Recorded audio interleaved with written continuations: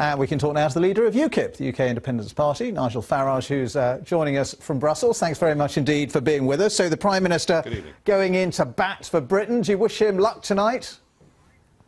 Well, I wish him luck, of course. He's on our side, at least he's supposed to be. But please don't expect him to come back like Santa with a big bag full of presents. At tonight's dinner, they're going to be discussing the migration crisis. They're going to be discussing the economic and monetary union problems they've got. They're going to be discussing terrorism.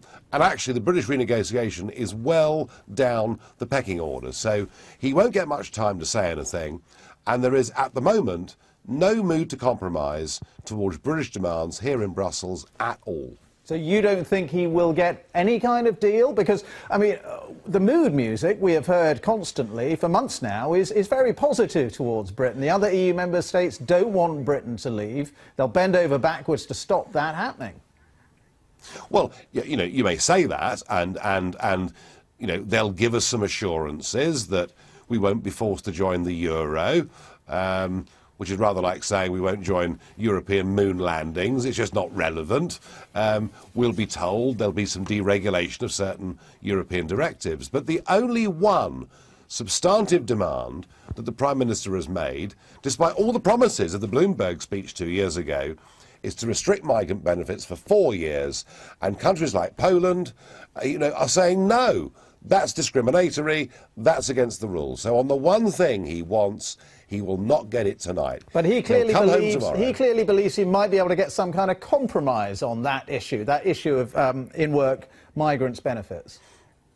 Well, the only compromise would be that British people would have to lose benefits as well. I would say this, I don't think anything will come out of tonight.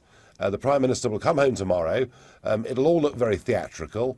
He'll say, unless we get something, you know, I myself may well support Britain leaving the European Union, and then we'll come back here in 6 weeks' time in February, and there'll be a compromise deal of some kind. But at the end of it all, there will be a referendum. There'll be a referendum, Mr. Farage, which is what you've always wanted. Yeah.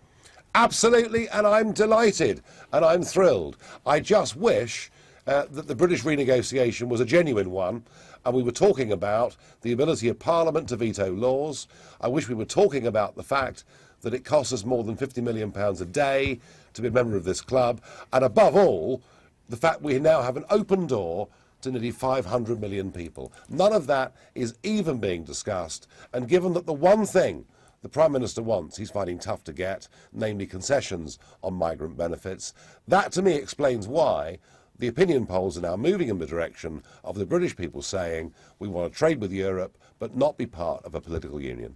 OK, good to talk to you. Thanks for your time. Nigel Farage there for us in Brussels.